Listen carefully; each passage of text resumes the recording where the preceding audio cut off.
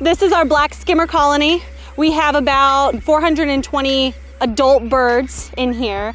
We have about 180 chicks, and we've roped off this area just to protect the eggs a little bit further. The eggs are incredibly hard to see, and the chicks are incredibly hard to see if they're just laying down in the sand. So this rope helps protect them and keep people out so they don't have to worry about stepping on anything that they can't see. The black skimmers were starting to look for a spot to nest in and start their colony about the end of April. They really picked out this spot in particular. It's a great spot for them to have their colony. Perfect location. So they began laying their eggs.